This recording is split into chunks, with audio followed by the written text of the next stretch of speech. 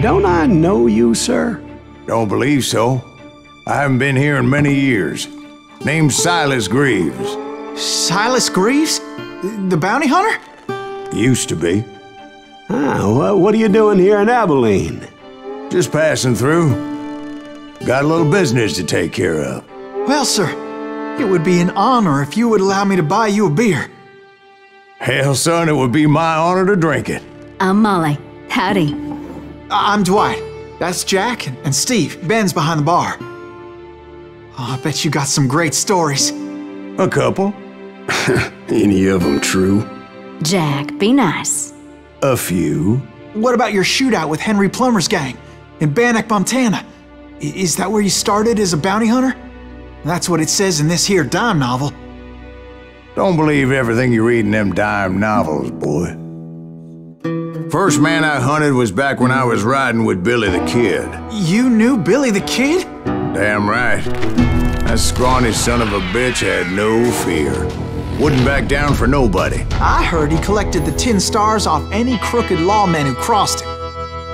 It was a war, boy. The Lincoln County War. And Billy promised his regulators would take the life of every bastard who helped bushwhack John Tunstall.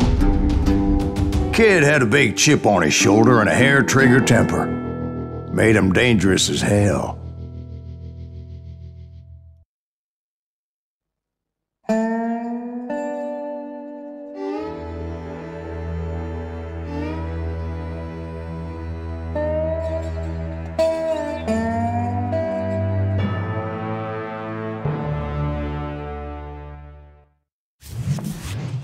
It was about 30 years ago. Billy was hiding out in an abandoned farm near Stinking Springs. I threw in with the kid because the man I had sworn vengeance on was riding with Billy's enemies. But before I tell you why I want that sumbitch dead, let me tell you what happened that day. I was heading back to the hideout when suddenly I had this funny feeling. Funny, ha-ha? No, Steve. The other kind of funny. Was it Pat Garrett's posse? Oh, yeah. I heard the shots and I knew I had to move back. Garrett and his army of deputies had surrounded the entire homestead. I decided to help Billy and the boys out of it. You have one behind us! So that's just what I did.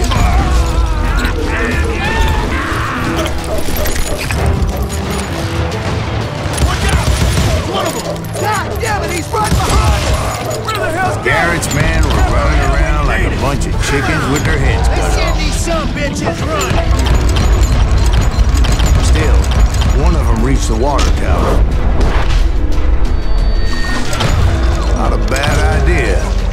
It would be a turkey shoot from up there. Luckily, these shooters Garrett hired weren't the sharpest tools in the shed. A lot of them were saddle tramps or sod busters or drunken drifters looking to make a few bucks. Then, I heard a friendly voice yelling at me from the window. Back door! We'll cover you! Truth be told, things weren't much better behind the house. I cut their numbers in half, but that just made the ones that were left twice as mad. It was a bit of a slog, but I finally fought my way around the back of the house. And like that, I was inside, none the worse for wear. I passed Dirty Dave, and upstairs I found Billy and Charlie Bolger. Rat in a trap!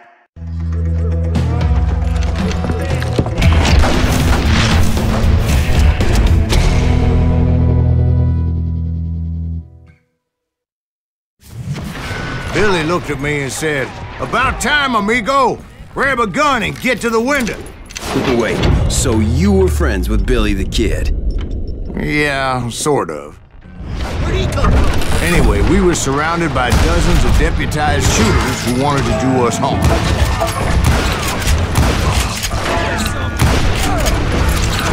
Billy's worth $500. I'm telling you, Garrett's men were dropping like flies, but they just kept on coming. Don't he ever run out of bullets? Where the hell Garrett get to? He's missing all the action. That's when Charlie got hit. They're catching us in a crossfire, shouted Billy. Get to the other side.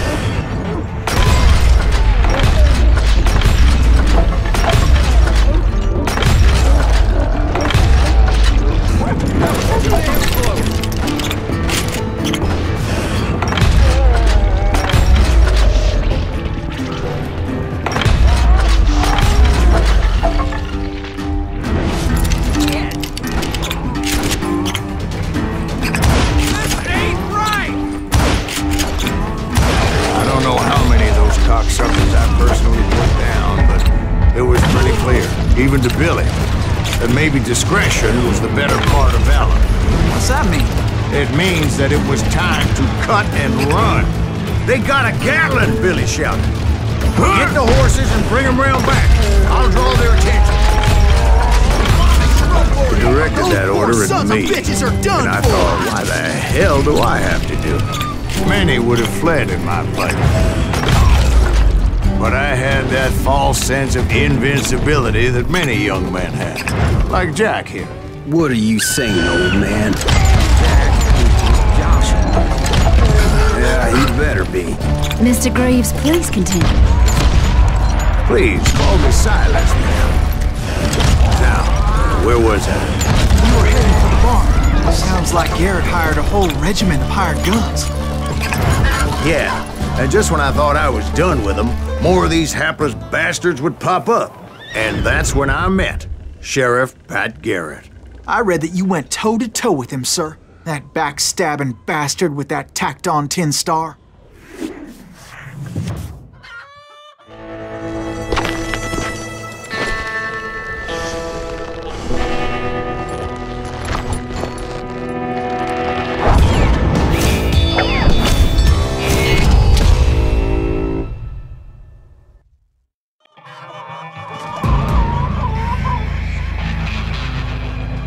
Challenged him to a showdown. You read that in a dime novel? It said he showed no fear as he took your measure with eyes like a rattlesnake.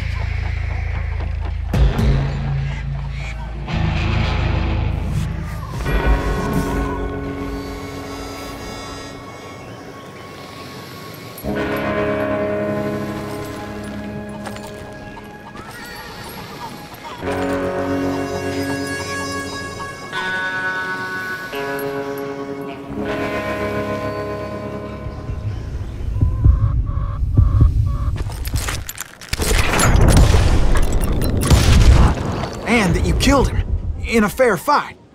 Is that what that penny dreadful said? No, boy. That ain't what I meant when I said I met Pat Garrett. So let me start again. I finally reached those damn stables. And stepped inside, and bam! Last thing I heard was Garrett's voice. That's not Billy. And go on. How did it end? And, boy, that was just the beginning.